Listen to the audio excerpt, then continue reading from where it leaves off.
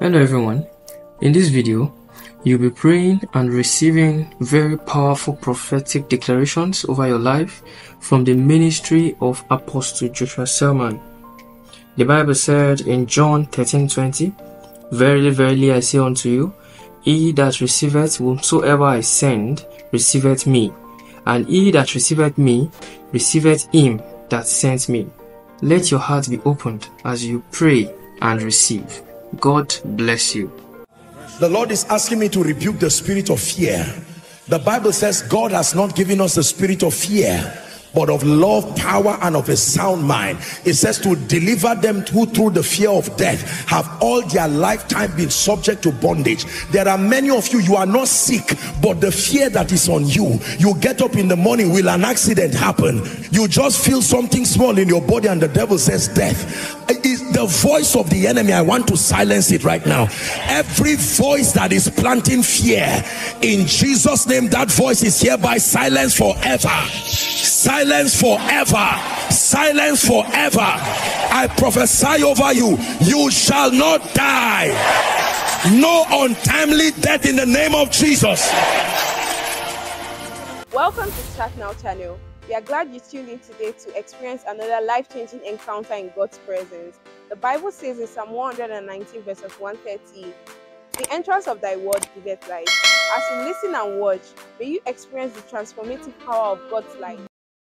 Anybody that is plotting evil against you, whether kidnap or accident or sickness, in the name of Jesus, let the earth open and swallow them. Let the earth open and swallow them in the name of Jesus Christ. Any charm, any coven, any satanic place, in the name of Jesus, that carries anything that belongs to you, I declare that the power fails instantly. Let me pray for someone who is trusting God for a job. In the name of Jesus, may Ebenezer, the helper of men, surprise you. In the name of Jesus. Every ministry here, every business that is dead or dying, everything in your hand that is dying, you are holding something that is dying, I give it life now. Let it come back to life now. Your business comes back to life. Your body comes back to life. Your ministry comes back to life. In the name of Jesus Christ. Hallelujah. Whatever has taken the glory of the Lord upon your life. For Samson, it was Delilah that took that glory from him. For Gideon, something happened and the least person, the least in his father's house, all those idolatry brought them to a place of subjugation.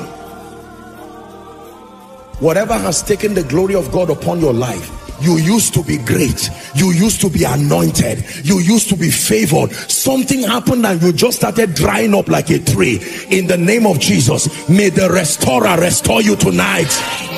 I say it again, may the restorer restore you tonight. May the restorer restore you tonight. Hallelujah. Please hear me.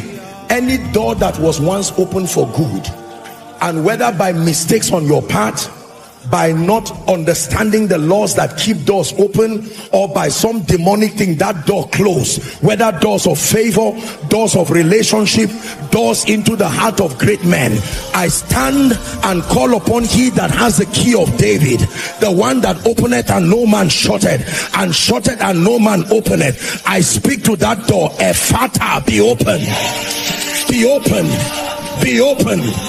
The door to the hearts of kings, be open. The door to your destiny helpers' hearts, be open. In the name of Jesus Christ.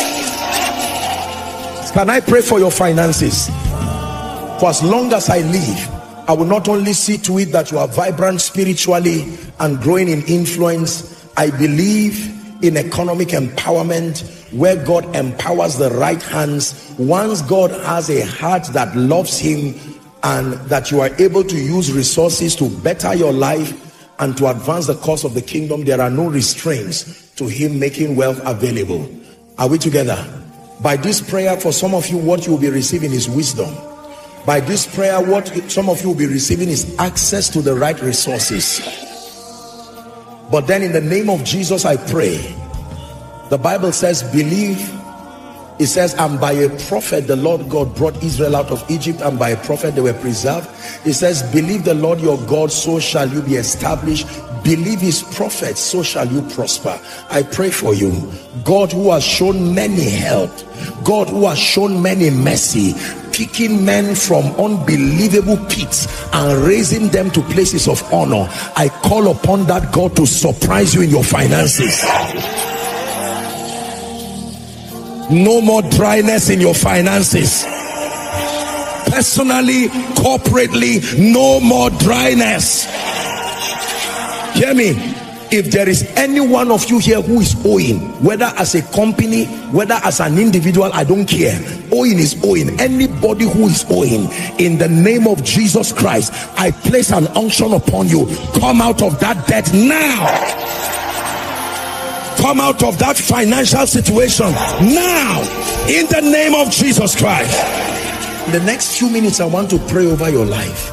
Many of you will be surprised that by reason of this impartation, you will go back home and they will tell you that someone has been manifesting under the influence of spirits. You will stand and you will think it's a joke. You will say, in the name of Jesus, and watch those devils leave in a moment, never to return. And then you will see doors open over your family members.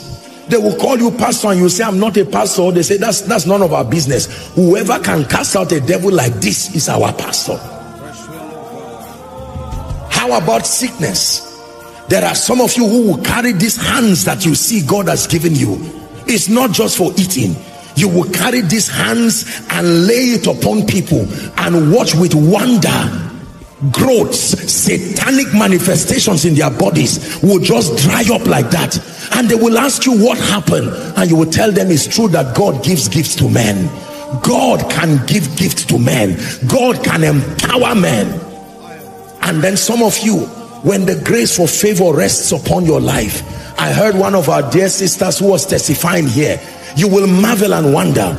It does not take long for this to happen. You will see God moving in your life in a way that will surprise you. Ideas you did not think of, downloaded in your spirit. Strategies by the Spirit on what to do and what not to do. All it be it by the Spirit.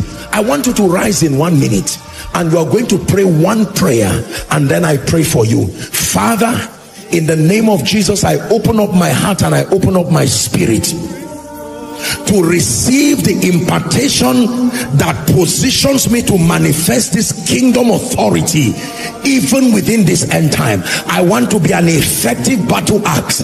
I want to be an effective believer, not just one who comes to receive in church, but one who becomes an extension of that power. Go ahead and pray. Once upon a time, the disciples could not cast out spirits. Once upon a time, the disciples could not pray for the sick. Once upon a time, they could not enjoy and experience the blessings of the Lord, but something came upon them. Go ahead and pray.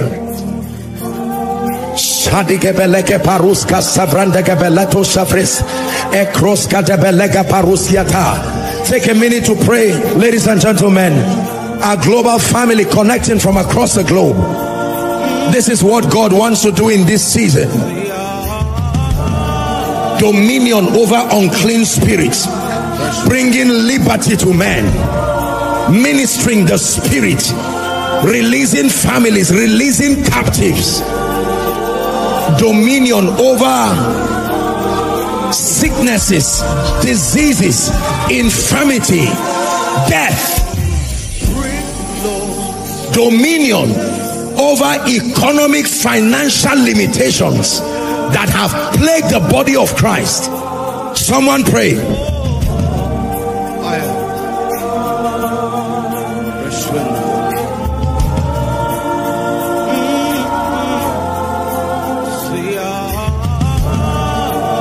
Please look up. Is it possible to truly walk in the experience of authority over unclean spirits? Yes. Do you have to be a man of God to access that privilege? In terms of ministry, no. In terms of knowing God, yes. Can you have authority over sickness, disease, untimely death? Yes, sir. Is there a grace that can enhance that reality? Yes, sir. Can you walk in favor that elemental forces within your territory are compelled to bow and deliver its riches to you? Yes, sir. Is there a grace that controls that possibility? Yes, sir. Can men receive it? Yes. Can it be made manifest here and now? Yes, sir. I'm saying that because this is what you are about to receive. So open up your spirit as I pray for you. Father, you have placed this prophetic word in my heart for the body of Christ, that there is a need to come into a higher spiritual understanding and then to access the requisite grace. I'm praying right now for a man of God here. I'm praying right now for a businessman here. I'm praying for a prophet, an apostle, an evangelist, a pastor following from some nation where your life has been barren of the experience of what the word says should be as a result of the finished work of Christ. I decree and declare authority over unclean spirits. Receive that grace right now. Receive that grace right now. Receive that grace right now. That from tonight, in the name of Jesus, you will not have to bring them to Joshua Selman. That you will stand as a priest that you are and make declarations, and this grace will speak for you. In the name of Jesus Christ. Number two, in the name of Jesus, I first pray for you. The sickness that will kill you, may it never come near your body. The sickness that will deteriorate your organs, may it never come near your destiny. And if there is anyone under the sound of my voice who is having any planting in their body that is not by my God, I command it to jump out of your life.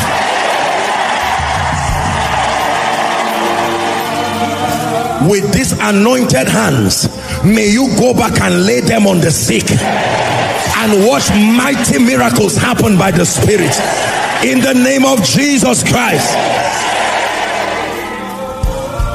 Number three, in the name of Jesus Christ, the grace that quickens your mind, then quickens your hand, then draws men to you to make for supplies in your life. In the name of Jesus, I place that grace on your head. I place that grace on your head. I speak to every financial bill that may be depressing you, that is not giving you peace. You are not able to sleep because there are needs that must be met. This week, I stand by the prophetic and the apostolic. May my God raise strange help for you. May my God raise strange help for you.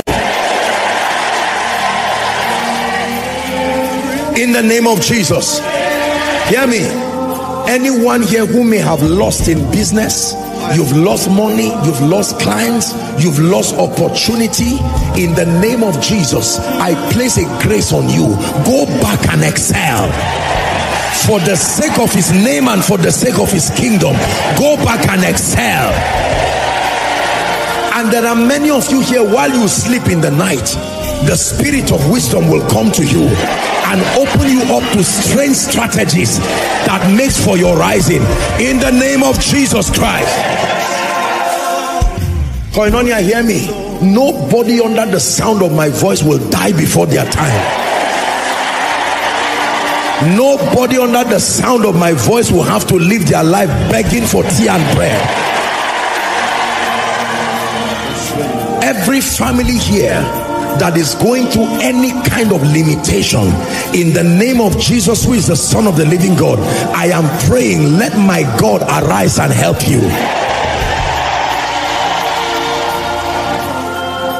Any human agent who has been ordained by God to help you and support you as you rise, they may have forgotten you, they may have been ill-advised against you, but I'm praying this week, may my God use them to bring his word to pass in your life. Now I decree and declare, by the power that raised Christ from the dead, I activate every virgin dimension in your life that is required for you to rise and do greater works. Receive that grace now in the name of Jesus. Let the spirit of prayer and supplication like never before rest upon your life. I impart upon you this moment the spirit of wisdom. Receive it in the name of Jesus. From today, you begin to make extraordinary decisions that move your destiny forward in the name of Jesus Christ. I decree and declare, God's servant Bishop Oyedeko will say there is the spirit of faith, and he came to a people, a generation, as a representation of the spirit of faith that came from Papa Hagin and was imparted upon him. I decree and declare in the name of Jesus, the faith that works, that moves mountains, may that grace be imparted upon you now.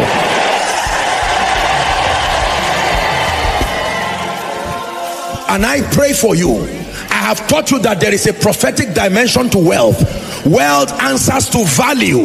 Wealth answers to productivity. Wealth answers to relationships. Wealth answers to a lot of things, financial intelligence. However, we are not left without an advantage. I decree and declare, the kind of wealth that your hand is here to handle, may my God, the giver of all good things, surprise you with it in this season.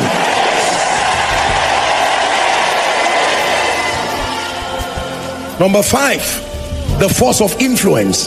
For some of you, by reason of this impartation, nobody has known you now, but between now and the end of the year, in the name of Jesus, let the grace for visibility rest upon you.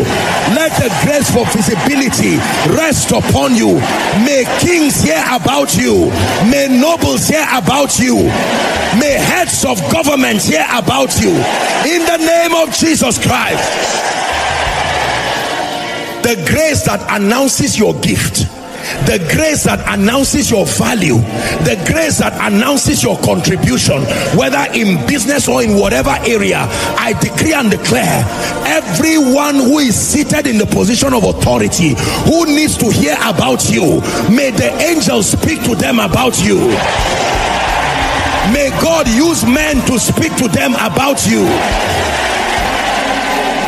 Finally, in the name of Jesus, by the privilege of the apostolic and the prophetic, every door that has been closed over your life, stopping you from making destiny advancement,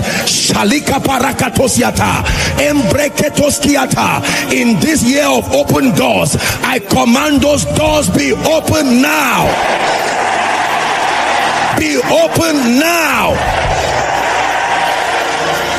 I place a prophetic word on your head, that everywhere you go, let it compel men to favor you. Let it compel men to favor you. Hear me? Any long-standing battle that you have been fighting, in the name of Jesus, as Moses lifted his hands for victory, I stand as a privileged servant of God and I lift up my hands before Jehovah Nissi. May that battle come to an end now. May that battle come to an end now.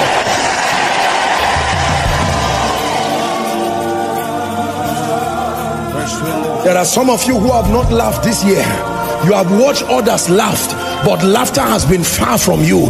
It's from one tragedy to another. Just when you think you are lifting your head, another problem comes. I say it again. The Bible says, and by a prophet the Lord God brought Israel out of Egypt, and by a prophet they were preserved. I stand in the name of Jesus, the one who calls and anoints men. I place grace on your life. Rise above every challenge, rise above every limitation. Therefore, Koinonia, I speak to you. Arise and shine. Arise and shine. Arise and shine. Arise and shine. In the name of Jesus Christ. I'm praying for you.